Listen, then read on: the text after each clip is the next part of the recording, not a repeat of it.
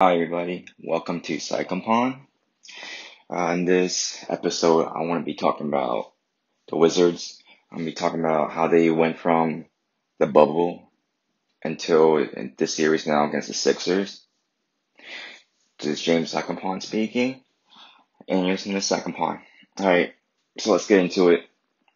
So, the new thing about the NBA this year was the bubble, the play-in bubble. The It's not seeds 7, 8, 9, 10. They all play each other to see fill up with seeds 7 and 8, which it's kind of weird because like 7 can be far apart from the 8 seed. And I heard from, I think it was Jalen Rose on one of the shows, he said seeds 10 and 9 should play each other so they can play for the 8 seed to play who gets in, right? Because why would you wanna have a consequence or whatever word, I don't know what word I want to use, but like, why would you want to have the 7 seed play? You know what I'm saying? Because like the 7 seed can be far away from the 8 seed. Like you play to get into the playoffs and like the regular season, even though some people not feel like it's necessary or long or whatever, you still got to put in the work. You know, you play to win the ring, or other people have other reasons why they play, but you don't just play slack off during the regular season. You got to play to get in the playoffs. You want to win a championship. All right, so let's talk about that bubble game. So the Wizards play the Pacers. It was NBA now. It's like less and less defense, and it's just the rule changes, and they get to showcase their offensive skills. The Wizards, we have good scorers on our team. We scored 142 points against the Pacers 115. And so I live in Japan. I don't get to see every game live, and I don't get much time to see the games that are shown. So I do my best just like trying to watch highlights and try to catch the games and just look at the stats most of the time. And y'all got any more insight than I do? Like, man, of course y'all will, because well, I don't know who's actually watching the games and where y'all are watching the game. So like, if I say something wrong, just correct me. So the new addition to our team, Russell Westbrook. He's been amazing for the team. I think he changed. I don't want he influenced many players on the team, or he put a foundation of how you should work and expectations, and just gotta go at it. So the leading scorer of that game was Bradley Beal, number 2 leading scorer in the league, I'd say, right? Behind Steph Curry. It's a good game. Yeah, and I'm happy we got in. We the 8th seed. Let's get on to the next game. In the playoffs right now. So the playoffs right now, against the Sixers, number 1 seed, we're the 8th seed. And I think in recent years, there was some beef between Russ and Joel Embiid. So it's cool. They get to face off against each other. I'm sure everybody wants to see that matchup. Or not matchup, but everyone wants to see them go head to head. And I'm telling y'all, man, like, it's a close game, that game, not knowing what's going on in the next 2 games. And it looked like we can, make kind of even. But I think this is the game that Russ hurt himself, or is that the next game? Yeah, anyways, like, we don't have much help. I don't know if we do. I think we had a good team. We're not a good team, like, we're the 8th seed, but, like, there's just something not right. It's like we need more development from Rui, or getting involved more, because he can do some things down low or getting a break.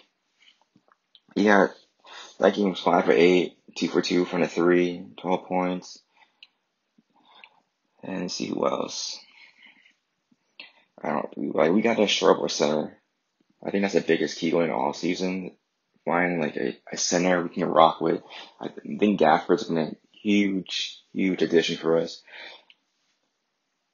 I think we should keep Gafford. Len, I don't know, man. Just a bench player. Robin Lopez. He has his times, has his games, but Bertans. Bertans, that contract, the extension, it was a lot of money paying him. I think he just gotta show up more. And then, okay, on the Sixers side, man, Tobias, he scored 37 points, leading scorer. So you gotta find somebody to put on him. I think Ruby's the guy. Who else would you put on him? They both play power forward, so that's already, a head-to-head matchup. But you just gotta lock him down. And there it goes again, Joel Embiid, 30 points. 30 points, 6 rebounds, 13 free throw attempts at the line. So we gotta find a big. Like Embiid's like arguably the best center in the league. And there's no stopping his team because you still got Ben Simmons. Like Russ can keep up with him, but Ben Simmons' size, he's just the biggest point guard, and you can't. What can you do? This team got length. You got snipers. They got Seth and Danny Green. All right, game two. Game two is also in Philly. This one just got away from us. I see Russ played 29 minutes. I think this is the game Russ got hurt. He still got 10 points, 11 assists. In 29 minutes, he went to the line 10 times. That's good. Just keep going to the line. Keep attacking. Beal, 33 points. Ruby, 11 points. Last game got 12. We just gotta get him involved more. Like, everybody knows that Beal is a lethal scorer. But there's just something off. I think it's just the offense. We need to just get more people involved. I'm not all about just, make more threes. It's just, you can run plays, you can dive and dish out. You can still hit the mid-range game. You gotta make it unpredictable for the other team. And the Sixers sides, Tobias, man, how they were 19 points, 9 for 13. Embiid in 26 minutes, he got 22 points. And Ben Simmons, 22 points, 11, 15 free throw from the field. This team, they're three. Simmons, Embiid, and Harris. Each of them only missed 4 shots. We gotta clamp down. We're just like a run and gun team, Alright, so game three. Game three. Man, it was like no contest. 132 points by the Sixers, and we went to 103. Like at this moment, like I think we cannot come. Yeah, we can't come back. But like all the Wizards fans, like they're probably the hearts and souls is probably left already, man. Like this year is done. We're done in this playoffs. Like there's just no chance. It'll be too much grind effort that you won't have enough energy left if you want to win 4 straight. Embiid, here you go. 36 points. 14 of 18 from the field goal, man. 3 out of 4 3-point shooting. 8 rebounds, 3 steals, 1 block. This guy. Man, he's killing us. Harris, 20 points. And Simmons, 14 points, but 7 out of 10 from the field, efficient. And Danny Green only shot 3s that game, 5 out of 9. 15 points. Seth Curry, 15 points. They both like 50% from the 3. I mean, it's just about consistency. Consistency, effort, defense. I think that's like a formula to win or to go far. Rui, 10 points. From what I've seen from the pass from every game in the series, Rui only shot 8 attempts, the max. One game, he's only shot 6 attempts. And he's been above 50%, at 50% or better in each game from the field. We gotta get him more attempts. Oh my gosh. And from three, he missed.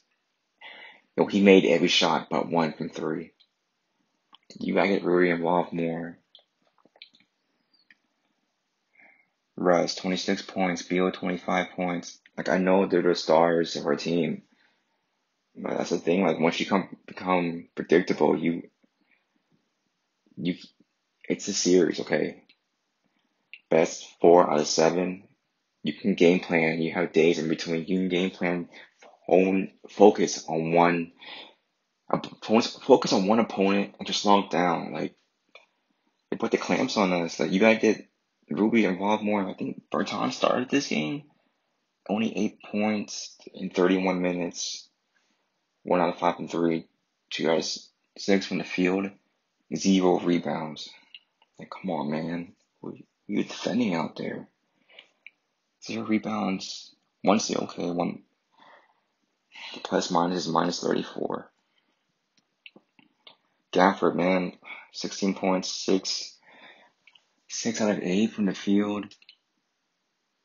And Neto, 12 attempts, only made 1 field goal. Man, this is a wrap. Game 4 is tonight. Well, since I'm in Japan, I'm Tuesday right now. So game 4 will be stateside Monday night. Home. Wizards home. Let's see how it goes, man. Alright, I'm out.